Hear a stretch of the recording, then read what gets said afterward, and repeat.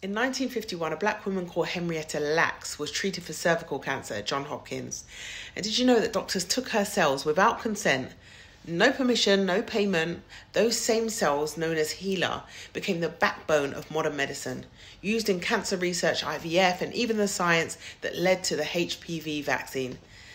And that's where things get layered, right? Because across Africa, from Kenya to Ghana to Nigeria, HPV vaccination programs are now being rolled out through school and national immunization plans.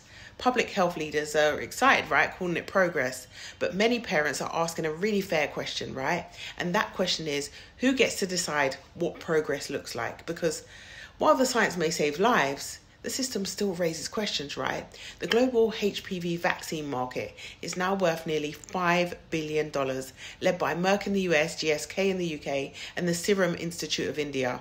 Each dose can cost over $150 in the West, but less than $5 in Africa through the Gavi and WHO subsidy partnerships.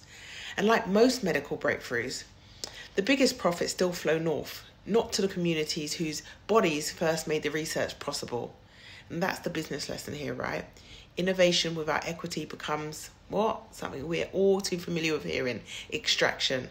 When value is created from one body and capitalized in another, is that progress or profit? It's a reminder that invention means little if ownership doesn't follow. So when the same systems that once took from black bodies now profit from protecting them, it's definitely fair to pause, isn't it?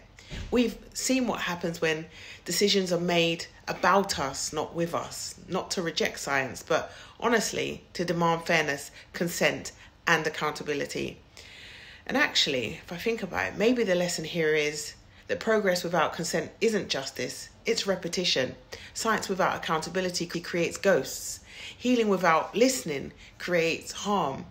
We can want health and still ask hard questions about power, because protection without participation is just another kind of control. This is day 17 of my Black History Month series. We can't keep complaining that our stories aren't told enough. If we aren't the ones telling them. Anyway, don't just scroll. Make sure that you're playing a role in sharing these posts. Repost, drop it in your group chats and teach it to your kids. It's not always a they thing. Sometimes it's an us thing.